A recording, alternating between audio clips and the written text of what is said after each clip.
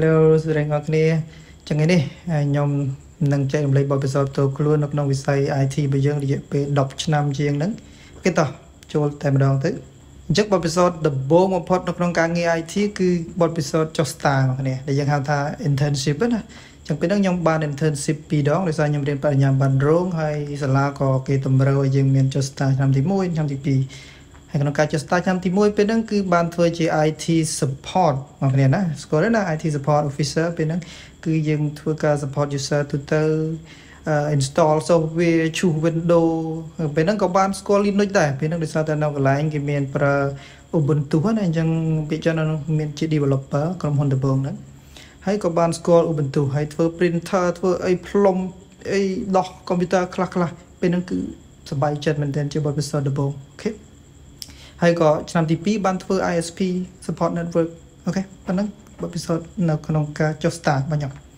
ពេលហ្នឹងគឺយើងបានចប់បញ្ញាបត្ររោងហើយខ្ញុំក៏បានរកការងារធ្វើការងារដំបូងរបស់ខ្ញុំពេលហ្នឹងគឺបានធ្វើការងារជា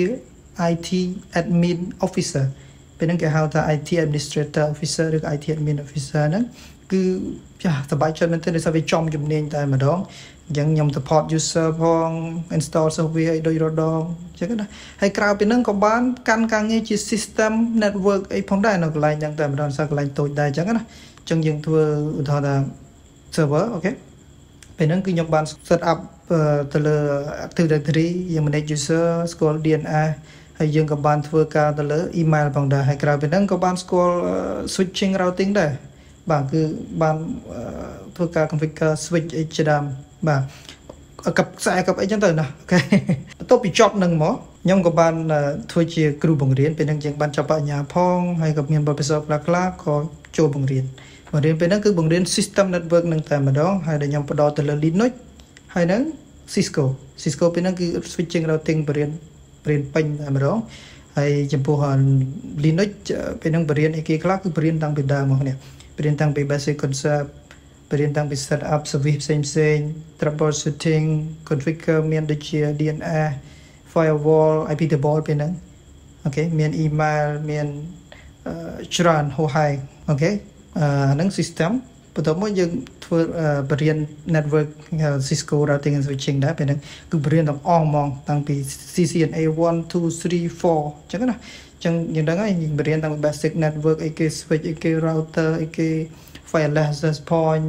IP អីគេ subnetting routing អីចឹងណាគឺបរៀនទាំងអស់តែម្ដងពេលហ្នឹងអូខេបន្ទាប់ពីចប់ការងារហ្នឹងមកបទពិសោធន៍ទៅរៀន master តចឹងពេលទៅរៀន master តហ្នឹងគឺយើងដឹងហើយ master គឺផ្ដោតទៅលើការធ្វើ research រកប្រធានបទណាមួយដោះស្រាយបញ្ហាដើម្បីបានជាចម្លើយដំណោះស្រាយណាមួយចឹងទៅហើយពេលហ្នឹងគឺខ្ញុំដូរប្រធានបទច្រើនមែនទែនពេលខ្លះធ្វើទៅវាអត់ដើរវាអីចឹងណាអញ្ចឹងដាច់ជប់ច្រើនពេលហ្នឹងរហូតដល់មានប្រធានបទចុងក្រោយគឺខ្ញុំបានធ្វើការជាមួយនឹង Wi-Fi យើងធ្វើការ analyze Wi-Fi signal ក្នុងការ detect user ទៅ user នៅកន្លែងណាមួយអញ្ចឹងណាហើយយើងរកវិធីដើម្បី improve វាអញ្ចឹងទៅហើយបន្ទាប់ពី master ទៅក៏បាន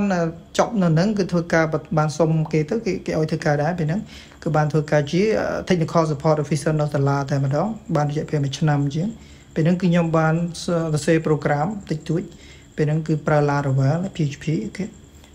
រសេរកម្មវិធីធ្វើ inventory ធ្វើអីចឹងទៅគឺ challenge ចឹងមែនទេដោយសារយើងត្រូវរៀនបន្ថែមច្រើនខ្ញុំអត់មាន background web អីច្រើនទេហើយក្រៅពីការងារ web ហ្នឹងនៅការងារជា technical officer ហ្នឹងគឺយើងបានចូលទៅក្នុងធ្វើជា teaching assistant ដែរនៅឡងពេលធ្វើ lab ធ្វើអីគឺយើងចូលទៅជួយសិស្សជួយអីចឹងណាឆ្លើយសំណួរជួយមើលការខុសត្រូវពេលសិស្សមានសំណួរអីជាដើមចឹងទៅឬក៏ពេលប្រឡងគឺយើងចូលជួយ monitor ហៅ proctor ណា proctor នៅក្នុងការប្រឡងចឹងទៅបន្ទាប់ពីចប់នឹងមកបានត្រឡប់មកខ្មែរវិញទាំងអស់គ្នាគឺការងារដែលខ្ញុំធ្វើសឹងតែការងាររងថ្ងៃហ្នឹងដែលខ្ញុំស្រឡាញ់ធ្វើហ្នឹងគឺ cyber ចឹងពេលដែលត្រឡប់មកវិញនៅក្នុងឆ្នាំ2021ពេលហ្នឹងគឺបានឱកាសធ្វើការនៅខាង cyber ជា cyber security analyst ហើយពេលហ្នឹងខ្ញុំផ្ដោតទៅលើ VA ទេហើយយើងពីច្រើនគឺយើងធ្វើការ vulnerability scanning ធ្វើការ asset inventory មួយចំនួនដែរយើង work ជាមួយ stakeholder ផ្សេងៗដូចជា system team network team